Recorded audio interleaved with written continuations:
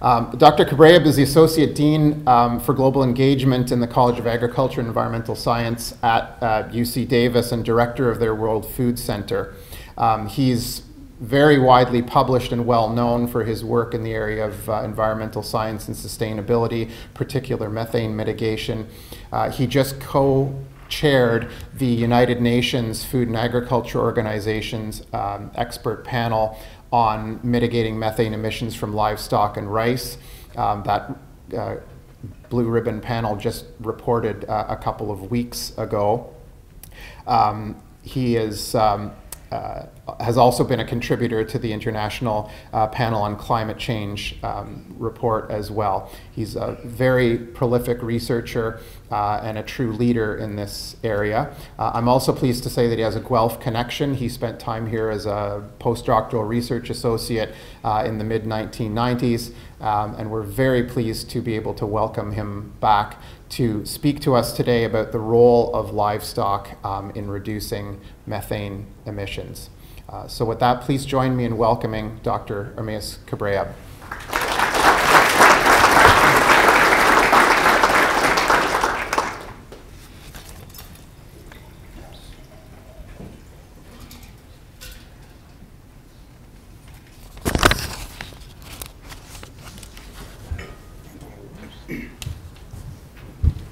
Okay, well, thank you very much for the introduction, Stephen, and thank you for inviting me to come here. It's nice to see that a lot of people, some of whom I've known for a while.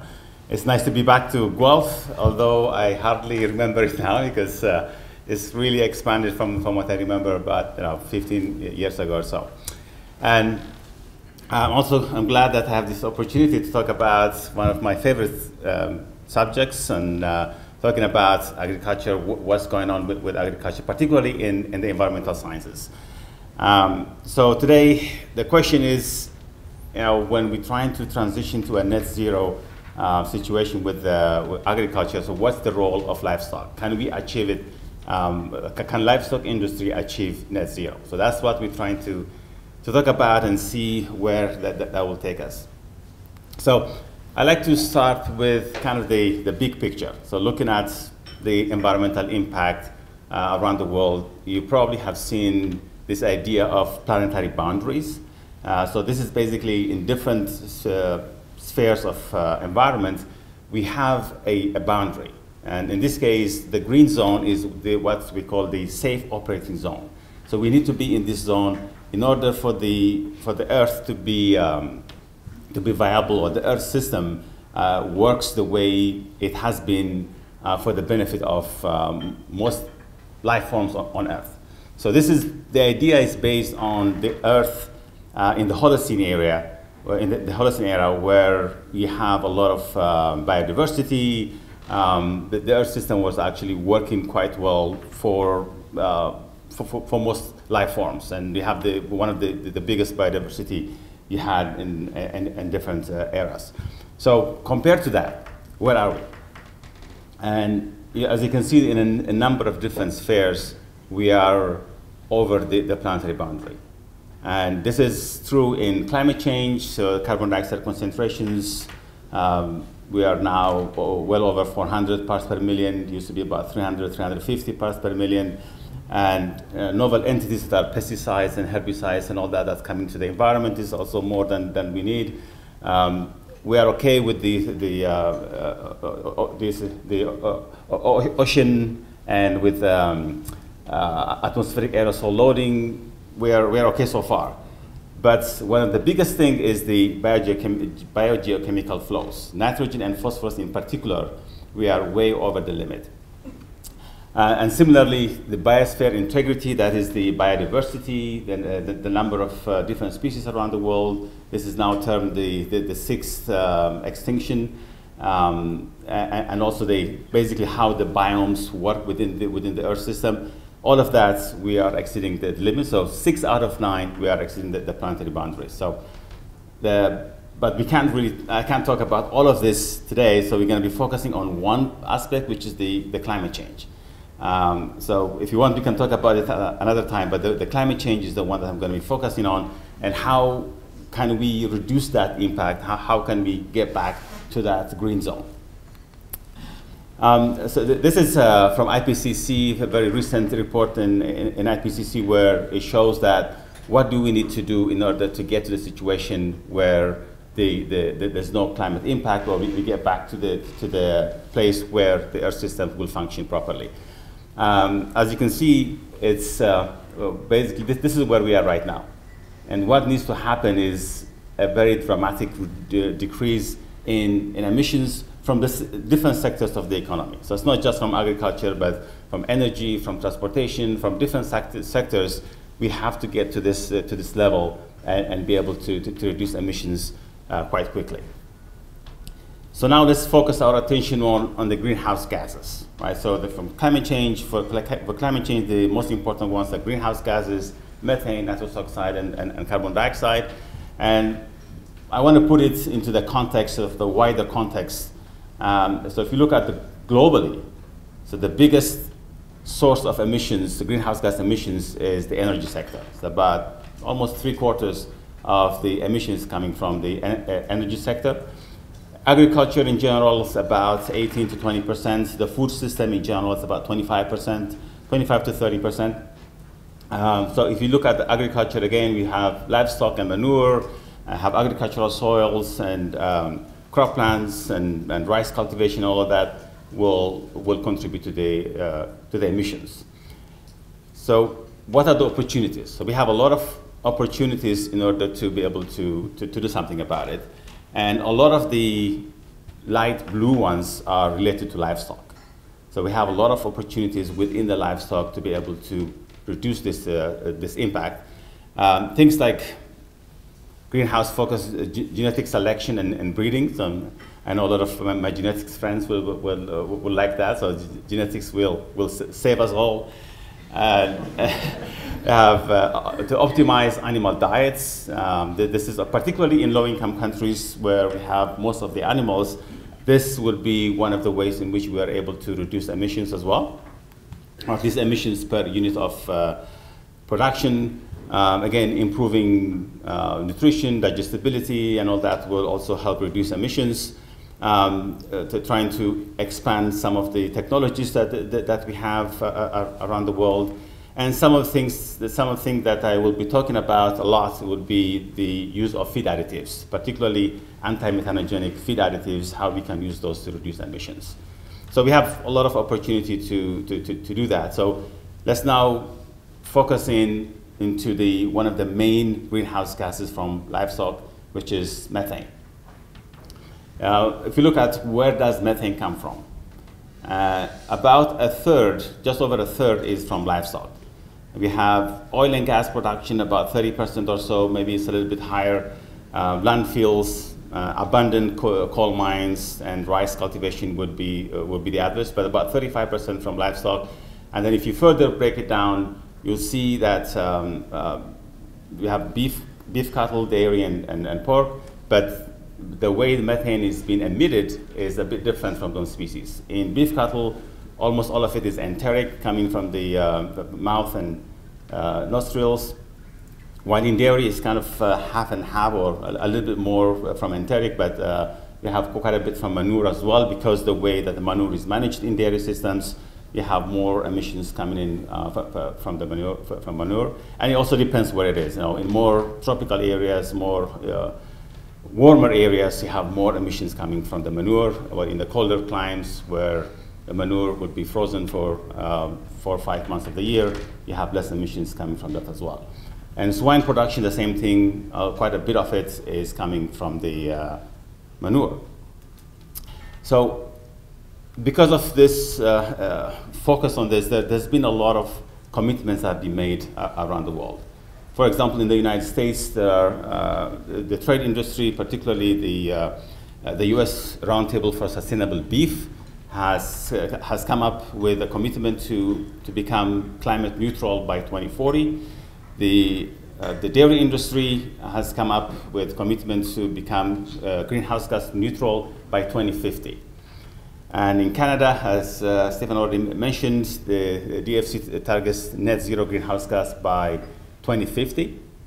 Actually, one of the few organizations that has a very detailed plan on how to achieve that is DFC. Unfortunately, I can't talk too much about it because I'm under NDA, but hopefully all that plan will be revealed. And private industry also, a lot of private industry have made commitments. I'm sure you know all of these organizations, they have done, they have publicly stated that they want to get into a net zero situation, like Nestle, 20% by 2025, and Danone, they're now working with EDF to try to get that 50% commitment by 2030. So whether it's achievable or not is a different question, but at least there is a lot of push to try to get those multinational companies to become carbon neutral. So when we talk about carbon neutral or climate neutrality, what do we mean? So if you look at the IPCC definitions, it basically means that there is no net effect on the climate system. So the anthropogenic activities will have no net effect on the climate system. Or you can also look in terms of the radiative forcing, so the amount of temperature increases that will happen because of the release of those gases. And methane and nitrous oxide will have a different radiative force compared to carbon dioxide, so you have to put it in some sort of metrics to make sure that there's some sort of equivalency there. So when we say greenhouse gas neutral commitments, we're talking about it's a metric weight greenhouse gas emissions that are associated with a certain production system. And how you weigh it is a big contention, so I'm not really going to go into it, but you can have weighing depending on 100 years or 20 years, or also on how long the gas lives in the atmosphere. So that's different ways in which you want to account. But in general, according to the Paris Agreement, then you have to do it on a 100-year basis. It doesn't make sense for methane because it only lives in the atmosphere for 12 years, but that's what the agreement is right now. And then we have this methane reduction targets at a global level and at a regional level. At a global level, we have this global methane pledge that is put together by the United States and European Union a couple of years ago to try to get methane emissions reduction by 30% by 2030, and from 2020 levels. And that's very soon a lot of other countries joined. And now in the last year's meeting in Egypt, there was 150 countries have signed up to this pledge, including Canada. So what it means is that if every country that has done this pledge actually did it, then you will save about 0.2 degrees centigrade warming by 2050. This is quite significant because right now we are 0.1, 0.2 centigrade above. So if you're going to stay under 1.5, if you do this, this is quite a significant reduction in emissions. Regionally, there are a number of others also. In California, we have this reduction. We have to achieve 40% reduction by 2030, so it's only 7 years to go. And the projection right now is we will achieve probably half of it. So there will be a 20% reduction the way we're going, but that does not include some of the technologies that are already out there, but we're not using them right now. I'll talk about it in a little bit, but if we use those technologies, we can actually get 40 to 50% reduction by 2030. And there are a number of other countries, like Denmark, for example, wants to achieve about 50% reduction. New Zealand is one of the countries that are trying or thinking about carbon tax to significantly reduce their emissions as well. Some of it is mandated, like in California, and some of it is basically wishful thinking. So we'll see which ones will actually achieve what they want to do. So what needs to happen?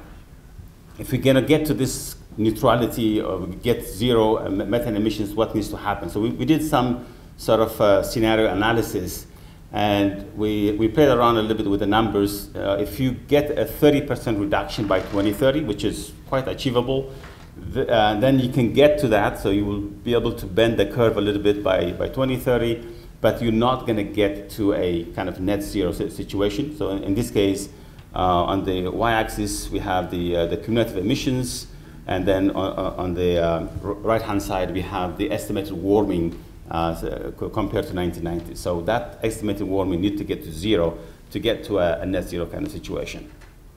So we need to do a little bit more than 30% reduction. So if you do 30% reduction, but then continue 1% a year, that will kind of get us to where we want to go. So 30% reduction by 2030, and then continue at level of 1%.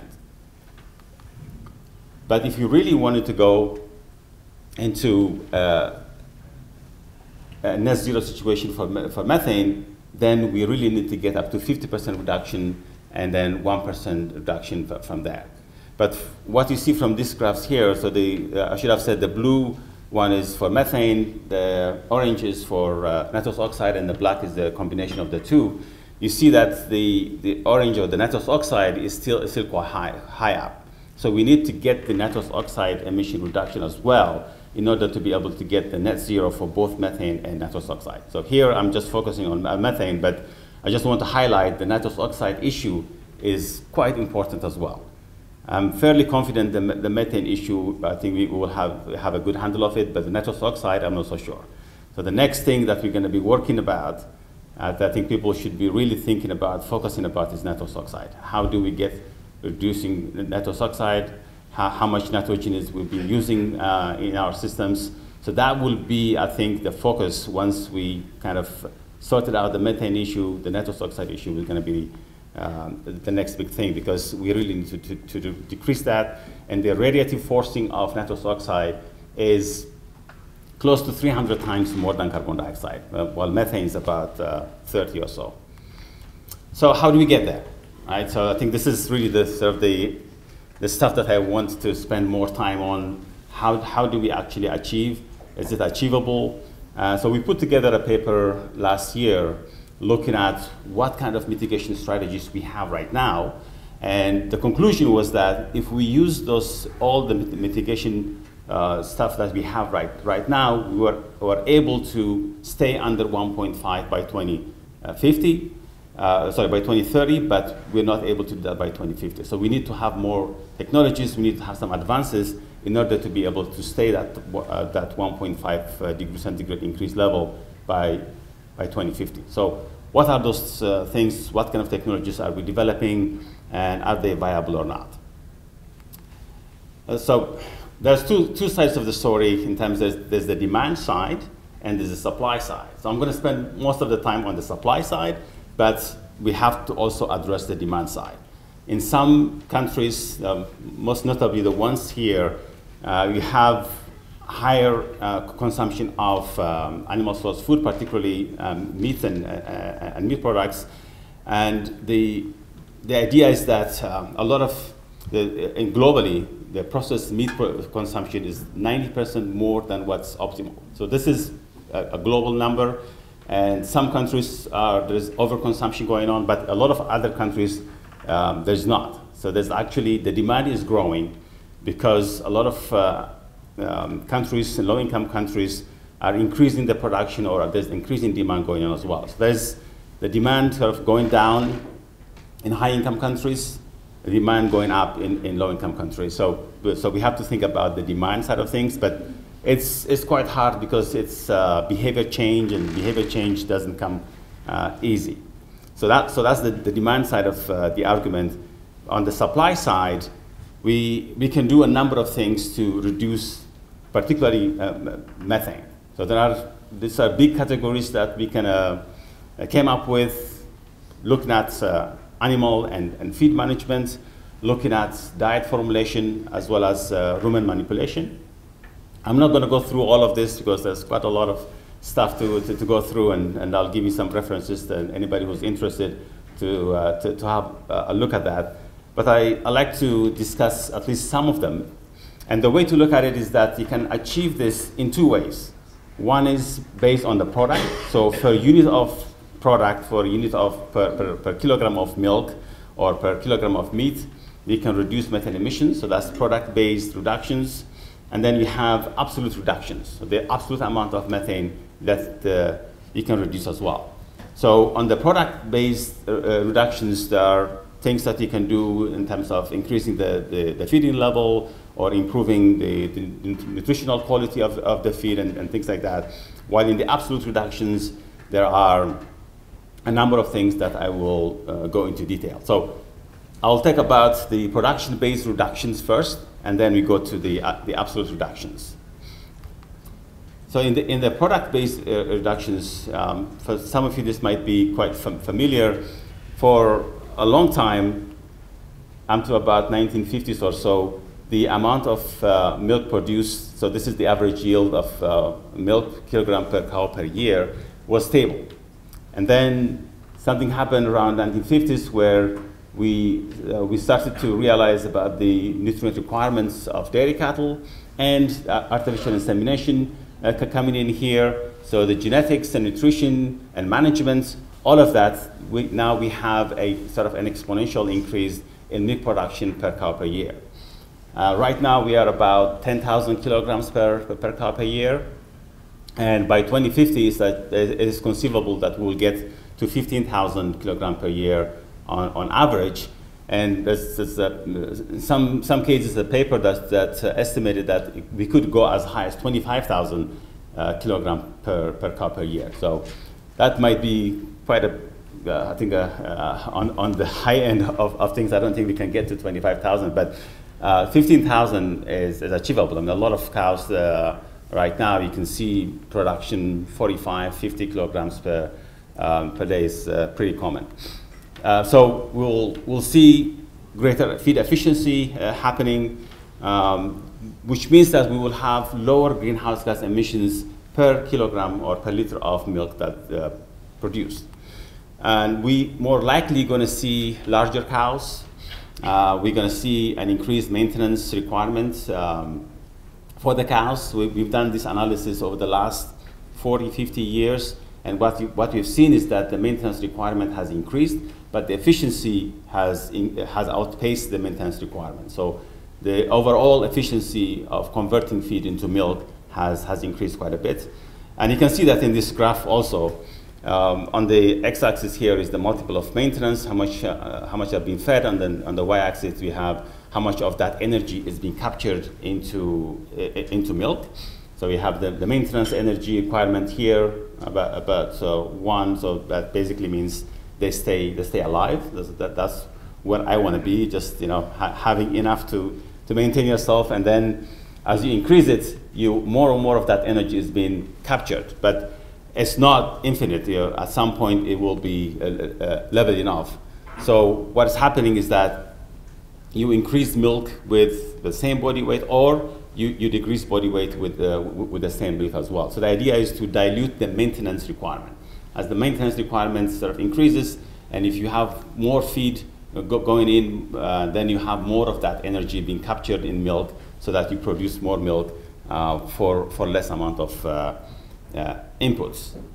And what it does when it comes to greenhouse gas emissions is that you become much more efficient per unit of milk that you're producing.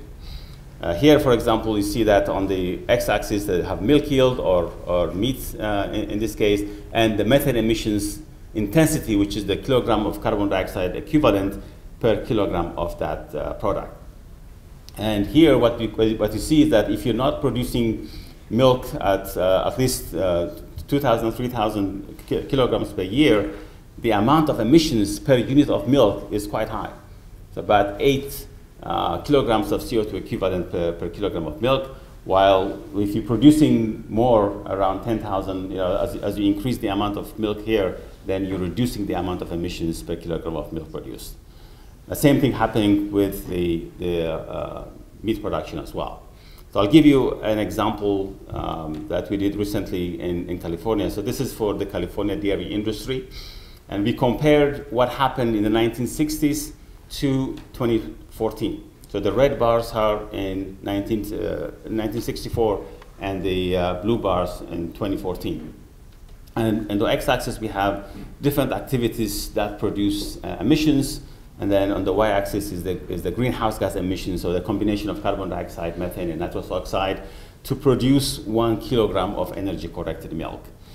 And what you see here is that for feed production, so this includes particularly nitrous oxide emissions when you produce feed, there was quite a big of reduction here, and that's because the improvement in inputs and fertilizers and all that, the yield of the crops have increased so much, so we reduced the amount of inputs in there, so we have less amount of emissions coming up per kilogram of milk.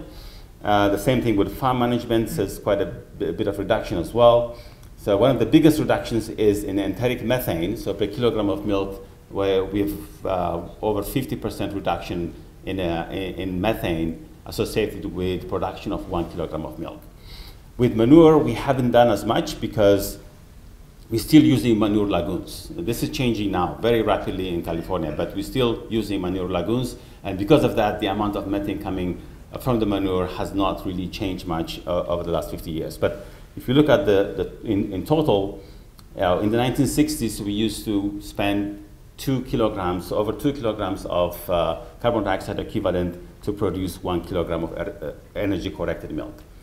And in 2014, it was about 1.2, and if I were to do this again, I'll probably go below 1 kilogram of carbon dioxide equivalent per kilogram of milk. So this is one way to get us a reduction in emissions, which means that we're going to be probably needing less animals, and we'll have less emissions in total as well. So over the last 50 years, then we've seen about 45% reduction in emissions. This is a conservative estimate because we haven't even considered a lot of changes that happen within the dairy industry in California, a lot of renewable energy that has been introduced. All of that has not been captured in this analysis. So I'm hoping that we will do this analysis again soon, so from 2014 to 2024, and we'll see where we are at, particularly because of this legislation we have to reduce emissions. There's a lot of focus on it, and so I imagine there will be much less than the 1.2 that I showed you earlier. So this is mostly for California, for high-income countries. But for low-income countries, the biggest issue is really getting the productivity levels up. And for that, what we're trying to do now is to produce a ration formulation software in the languages that people understand. So this is a project supported by the USAID and USDA for an Agricultural Service. For each of the countries that you see here, we've come up with this ration formulation software, so people, basically it's a mobile app, so people will just turn it on, you choose your country, you choose your language, you choose your animal, and then you're able to do that. So this is now been expanded to 10 African countries and more in Southeast Asia. So we've just signed an agreement with the Global Methane Hub. This is an entity that was formed because of the Global Methane Pledge, and they have raised over $100 million to do this kind of work. So we'll be working in those 15 countries around the world to come up with this ration formulation, and based on the feed that they have in the country. So that's the most important thing, is that we have to make sure that all of this, this is the available resource they have in the country, and it is in the language of that country, and trying also to get some more work on the requirement of the animals as well. So one of the things that we don't have as much is the requirement of indigenous breeds. So a lot of it was based on Holsteins or on NRC and stuff. So we need to do a lot of more research.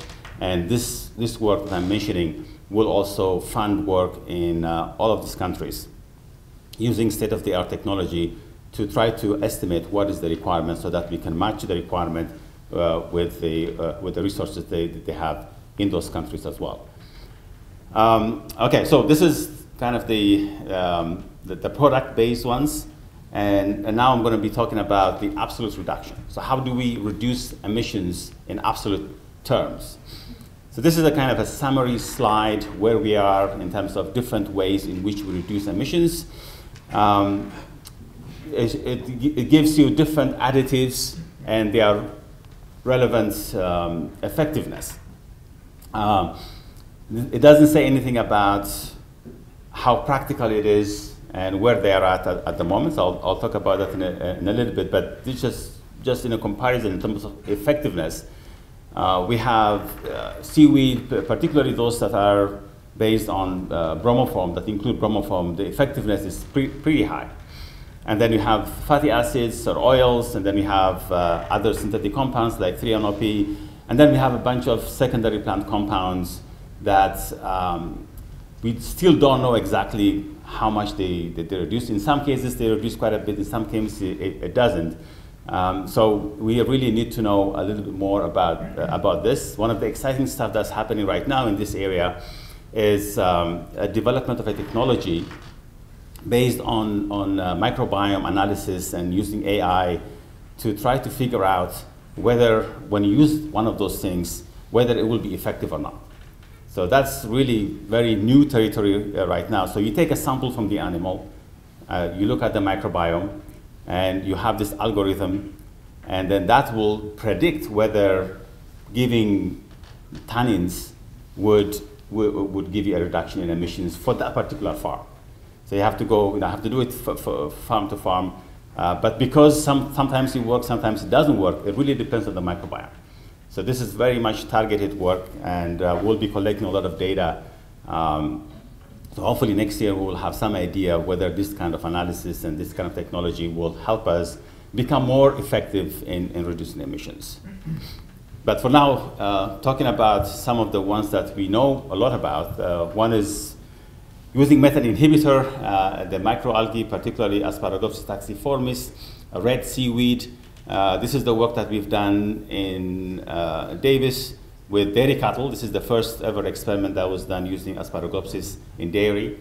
And we've seen about 67% reduction in emissions. I was very surprised to see this level of reduction, but the only issue was that at 1% level here, the feed intake was very low. Like there was a significant reduction in feed intake because the animals basically didn't like it.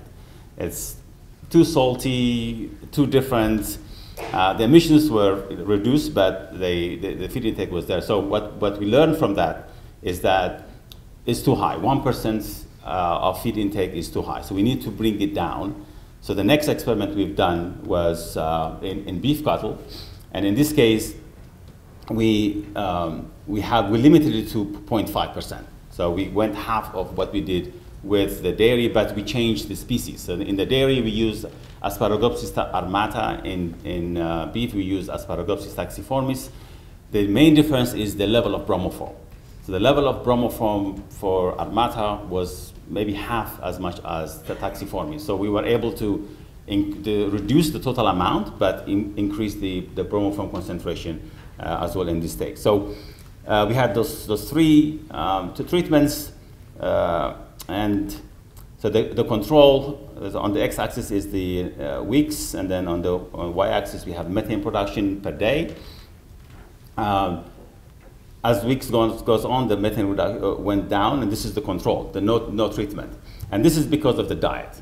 At the beginning we have high roughage diet, so more emissions, and then towards the end we have a feedlot diet, high concentrate diet, so low emission. So this works quite well. This is exactly what we expected.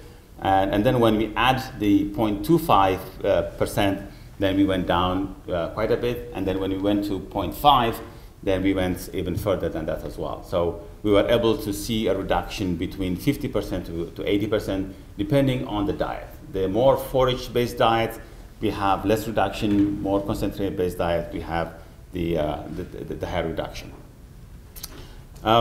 So now this is now a product has been put together called Brominata, and they've just got a certification from the California Department of Food and Agriculture.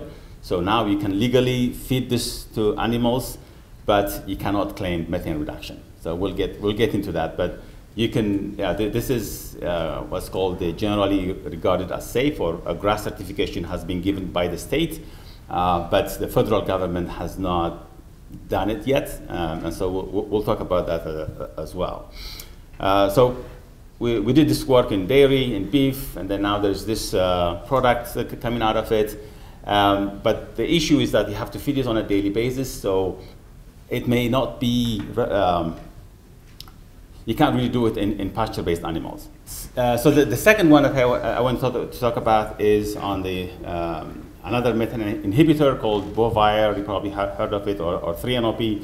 It's marketed as Bovire in Europe, and in the US it's still 3-NOP. There might be some name change happening in the near future, but we still refer to it as 3-NOP. And there's been a lot of work done on this. This is a synthetic compound that inhibits the enzymes that's needed for methane formation. And over, I don't know, now 40, 50 different studies have been conducted. And earlier this year, we published a paper on a meta-analysis. So we collected all this data, and then we put it all together and see what the reduction level was. And on average, what we see is that there is 32.4% reduction. This is in dairy. So all of this data is completely dairy. And so we're doing the same thing for beef right now, but for dairy, it's 32.4% reduction when we look at all of this, at the average dose of about 72 milligrams per kilogram of dry matter.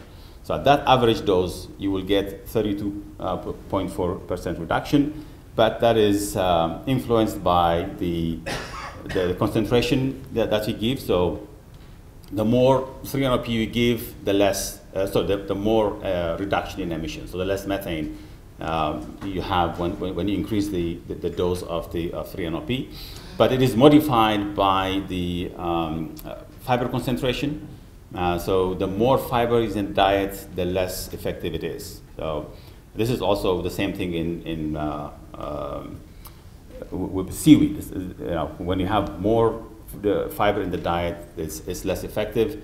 And fat also seems to be important in this as well. So when you're trying to calculate how much reduction you get from feed additive, you really have to consider the diet as well. How much fiber, how much lipid you have, and obviously how much of the material you're putting into it as well. So this is pretty well established, and it has been approved by European Union, and 40 other countries have approved it. Unfortunately, the US and Canada has not approved it.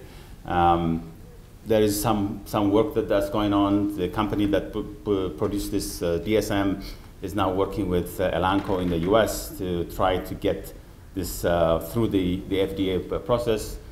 Elanco expect that this will be available or be approved maybe first or second quarter of 2024. So they're getting ready for it. Hopefully it will happen in that time frame. The others that I want to talk about is mostly modified the rumen. So this one, the first, by the seaweed and 3-NOP, they inhibit the methanogenesis. So they specifically target the methanogens, while others, they kind of modify the rumen environment so that they kind of compete with hydrogen economy within the rumen. So they take away hydrogen, so there's not enough hydrogen for the methanogens to convert it into methane. One of the ways is to use secondary plant compounds such as garlic and citrus extract. We've done this work just before the pandemic, and we've seen a reduction of about 20%. But it took a bit of time to get there, so it's really at the end that we saw a significant reduction. And so we were going to do this again and to see if we can replicate it, but unfortunately, pandemic happened, and then the company wanted to change the formulation and all that. So maybe in the next year or so we'll try it again. But there is some evidence that it does work. Unfortunately, sometimes also all these plant compounds, they don't work. For example, this is a work that we've recently completed in on farm. So this is close to Davis, a town called Modesto, where we work with the farmers. We had about 72 animals in this case, and we used an essential oil that has, in the literature, you've seen that it may reduce or may not reduce emissions. And when we did it, unfortunately, there's not much there. There's no significant difference there. And then, like last week, I saw a paper published on the same compound, and very, very much similar. This was done, at the different ends of the country, and with obviously a different situation. This is in a controlled situation. We have an on-farm situation, And in those cases do not work. But as I said before, there could be that it works in some animals, it doesn't work in some animals. It could be because of the microbiome. So I'm very excited to work with this new startup from MIT where they're doing this AI algorithm in the microbiome. So maybe that's the way to go forward. Maybe that will tell us if we want to use essential oils, we have to work with a certain microbiome in order to get the reduction that we would like to see. The other things that we've been doing is looking at tannin-containing compounds. In California, we like to think that we produce one of the best wines in the world. But when you produce a lot of grapes, you have a lot of grape pomace that's left over. One of the big wine companies in California, the Gallo, is not that far from Davis. So we basically went to Gallo and got all of this grape pomace and fed it to cows. And one thing I can tell you is that the cows love it.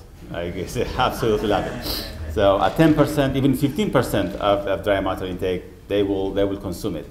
But we're doing the analysis now if there was any change in terms of reduction of emissions or milk production. So maybe another couple of months before we are able to say that. But there's some evidence before, this is in Australia, they've seen a reduction in emissions and also an improvement in milk production as well. So those in 2014 and again in 2020, they have done the same work and they've seen a reduction in emissions. So if that's what we see in our case as well, then that would be really a win-win situation. You're using a byproduct and you're saving, not only are you reducing emissions, but you're saving other inputs as well. So you don't have to use other crops to feed animals. So as I said, there's a lot of information on this. We published this, I think Stephen mentioned earlier, this is from the FAO work that we've done. It's now on the FAO website. There are about 30 or so of those technologies that you can see. We also published excerpt of this just for the mitigation part in Journal of Dairy Science, and then for quantification and estimation part in Journal of Animal Science as well. So you can have that as well. So now talking about all these kind of technologies, how much is being used? These additives are available. Unfortunately, if you are in the US or Canada, the answer is no. You cannot claim any of this. If you use any of this, although some of them are approved to be fed to animals, you cannot claim a methane reduction. And that is because it is considered as a drug. According to FDA's regulations, something that changed the form or function of the animal is a drug. So it doesn't matter if it reduces or improves milk production. You can use it and you can say improves milk production, but the same compound, if you say it reduces methane, then it becomes a completely different class of compound and it has to go through the drug route. It takes 5 to 10 years to do that. So it really complicates things. So we've been working with EDF and CDFA to try to lobby the government to change this regulation, because it doesn't really make sense. And so there's now a bill introduced in the Senate. There's a bipartisan groups of senators that have taken this issue, and what we're trying to do is really get it into a different categories. So we want to change the definition of the food additive so that it will include things like that affects the emissions of animals, whether it's enteric or methane. So you can also have some compounds, they can put it into the manure to reduce emissions as well. So that definition should include emissions from animals or waste, some foodborne pathogens in food animals, as well as change the animal's microbiome as well. Because when you introduce those kind of food additives, the microbiome is going to change.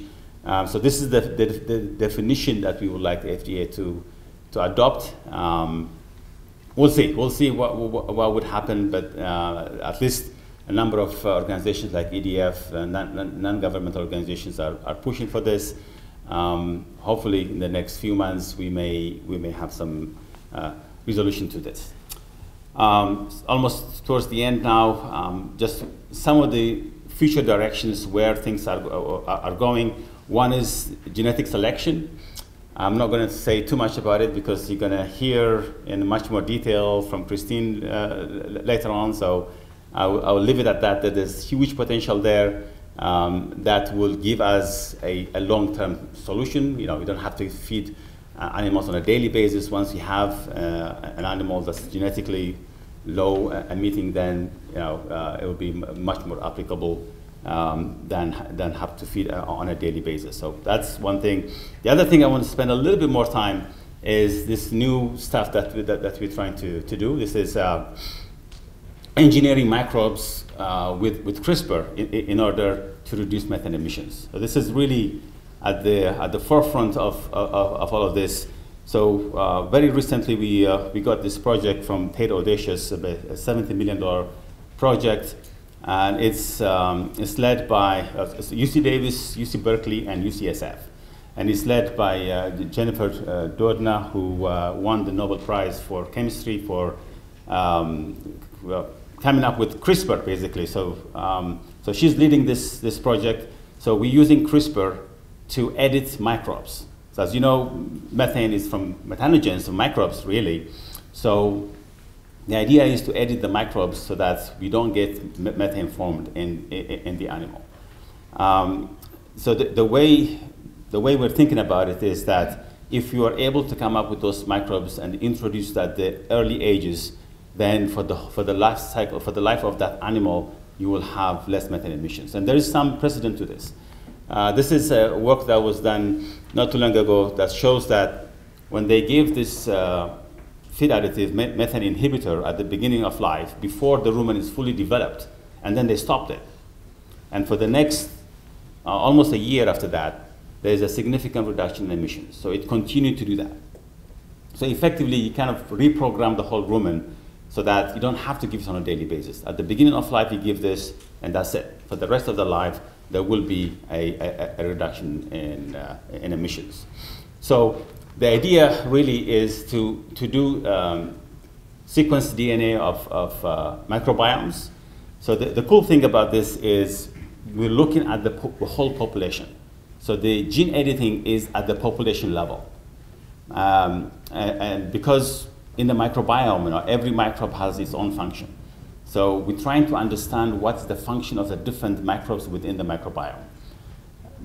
Previously, you need to culture to understand the microbiome, but there's only 1% of the microbes in the rumen that have been cultured. So the other 99%, we didn't have access to it until now.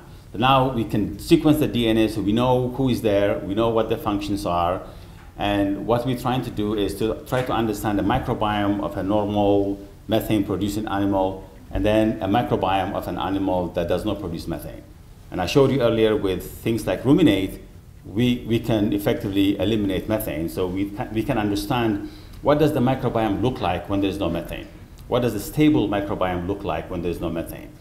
So you sequence that, and you look at what are the microbes, which ones have been upregulated, downregulated, what's the difference, and trying to then maintain that kind of community when you edit those genes. So you try to identify which are the editable microbes, and then use CRISPR to try to do that. And there are a group of people that are working on the delivery of the tools. So basically, within the rumen, you have to take to this tool into it, and it could be phages, it could be viruses, it could be different ways in which you can program it within this like a powder, and ingest the animal at the beginning of life, and basically it will go into the microbiome and edit all this. It could be methanogens that they are targeting, and to try to identify that, what we are doing right now is sequencing the microbiome of those animals. So the animals that are control animals, and then those treated animals, when we're trying to see what are differentially expressed between treatment and control. This is what we're seeing right now. So this is the control. The blue ones are the control, and the red ones are the treatment. And if you see that how they are expressed, I mean, this is just beautiful to see how very well they're separated out, in the codon here, they're completely different ones.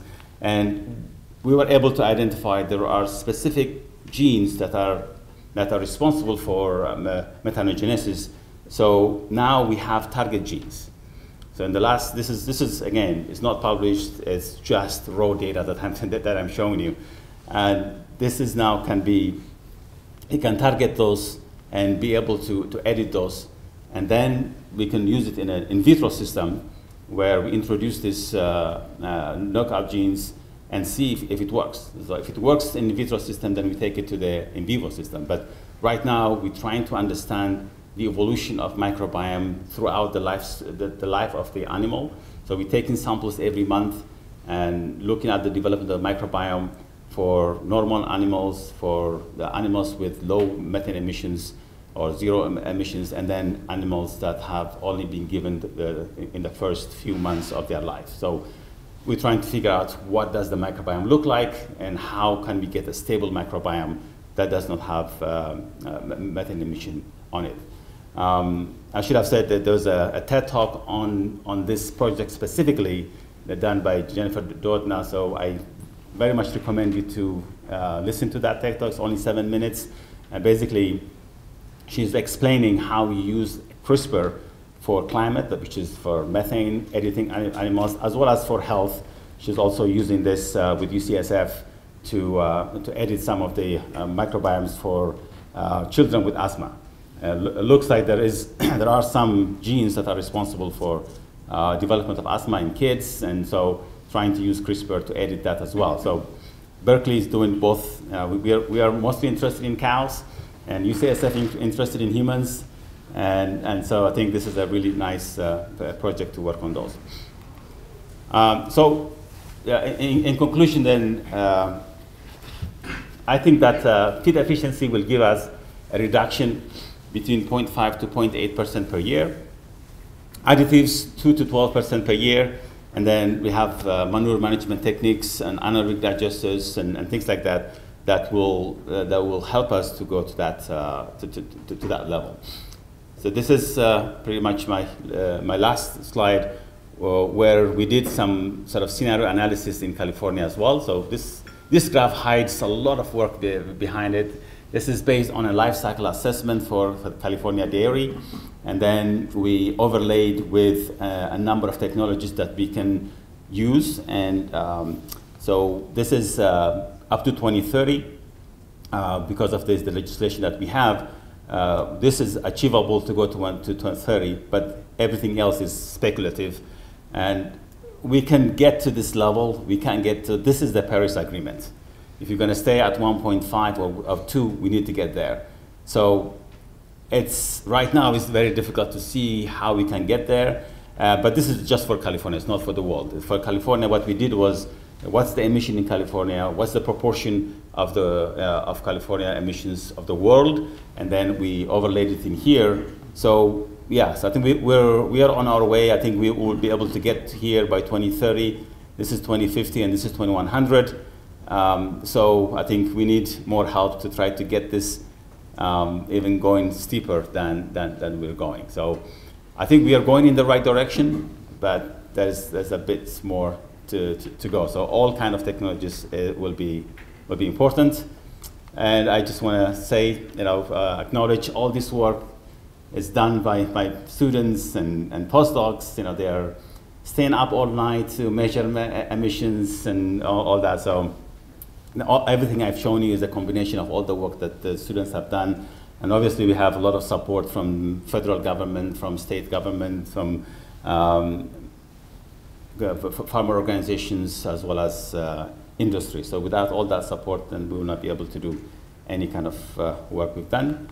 And I just also ask you to go and watch my TED Talk. I'm trying to get to 2 million views. Right now it's 1.93, so I need a bit more. All right, thank you.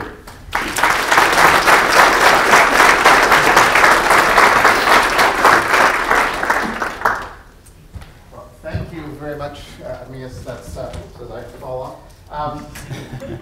That's falling off the climate cliff. We don't want to do that. Clearly, Ermias is a truly working on the global stage in a way that many of us can only aspire to, but each of us in our own way in the dairy industry will have a small piece to play in where our industry will move the needle. We have time for a few questions. Mike. Right, so, you know, a lot of these technologies that you're talking about are more applicable to the developed world.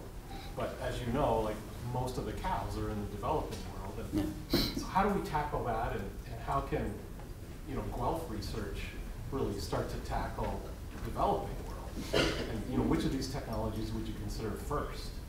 Yeah, so I think that's the reason why we are having this large project in mostly low-income countries, and particularly in India, where we have about 300 million cows at the moment.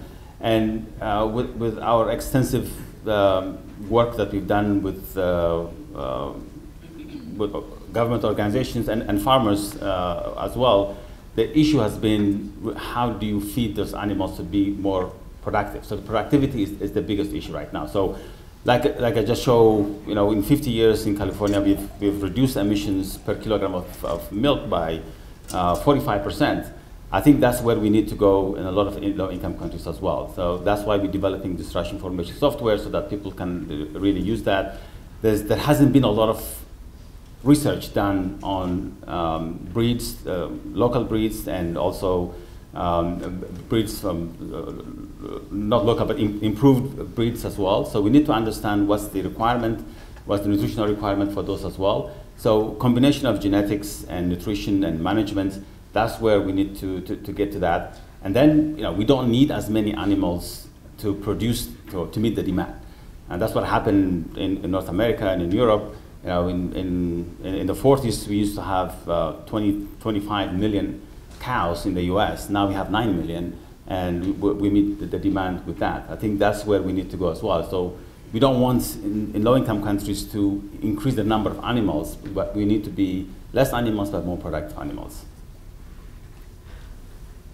I have two questions actually. So on the use of feed additives, most of the research is done in short term, so 8 weeks, 10 weeks. Yes.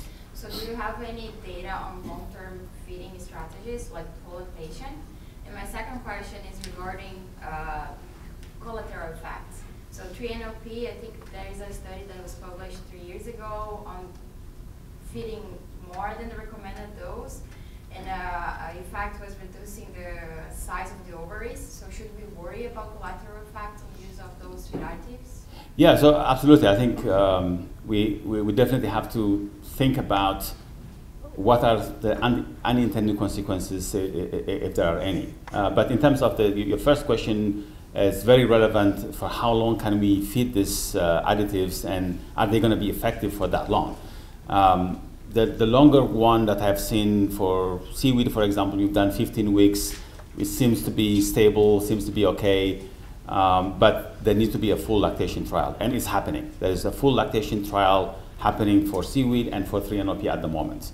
So those data are not available yet, but they will be available very soon. There is some evidence with 3-NOP that it may goes a little bit down, I think after 4 or 5 months, from about the 35% to down to 25%. But does it continue down to what does it continue down to? We don't know. So that's why we need to do this work. And as I said, there is work at multiple universities that's been for full lactation. We'll do in beef because our dairy is not as fancy as here. So we don't have the ability to tie up the dairy for research for a whole year. But in some, other places can do that. So that's where that's happening, and I'm looking forward to see that data to make sure that the reduction that we see is not just for a few months. It has to be for a full lactation or 2 lactations to make sure that this is the actual reduction. And the unintended consequences, yes. I mean the same thing you can say with bromoform. There's a paper in Netherlands that fed 5-10 times more than recommended levels, and they've seen some damages to the rumen papillae. So yeah, I think we have to make sure that when you give it at the recommended dose for whatever reason of time, There's no unintended consequences in the milk quality, the health of the animal, environment, and the food also for people's health as well. So all of that has to be done. Some of it is not ready for prime time yet, but 3NOP is, I feel like that's the one that's been studied the most. But it has to be on the recommended level. We have to be the ones that we actually know. Because as you increase the 3NOP level, you decrease more methane, but we don't know what the unintended consequences could be. I was just wondering, because I know the seaweed seems to be like a great tool that we can use further in the future, but my concern about it is where are we producing and how are we going to produce it, since we need water to produce it. So you're solving one by creating maybe another problem, an environmental problem, like is that looked after? And my second question would be, is milk quality affected in any way, because you're also affecting the microbiome and consequently affecting the fatty acids produced? Yeah, so in terms of scalability for seaweed, yeah, it's definitely an issue. But there are a number of companies around the world right now that feel that they can increase productivity and without sustainably increase the production. And one thing to think about is that the real reason for asparagopsis is the bromoform. And now there are at least two companies, one is Ruminate, that's basically producing bromoform in a different way, and they don't need the production of seaweed at all. So it would be much, much cheaper and very easily scalable to produce this and stabilize it and have it in an oil form that you can add into animal diets. So there's one based in California, BioAlga and Ruminate. Those are basically bromoform-based kind of thing. The regulatory issue is a different issue. I think you'll probably get easier easier pass through regulatory if you go through seaweed. It's a natural product. One of them is already approved. If you have a synthetic bromoform and bromoform being considered as a potential carcinogen, there's some issues there. So this needs to be worked out. And your second question was, remind me again. About milk composition, because you're affecting the so the milk composition doesn't seem to be, at least within seaweed, doesn't seem to be that different. There was a on-farm work done using the seaweed in Petaluma. It's actually an organic dairy, and they are very, very specific about the taste of milk, and they have professional milk tasters and all that. And at least on that project, they don't seem to have any changes in terms of taste or milk composition as well. So it hasn't at least appreciably changed that as far as I know. Yeah, somebody here. Ermias is generously going to be with us for the whole day, so I'm going to conclude the questions at this point so we keep some resemblance of schedule. But please join me in thanking Ermias for an inspiring. Thank you.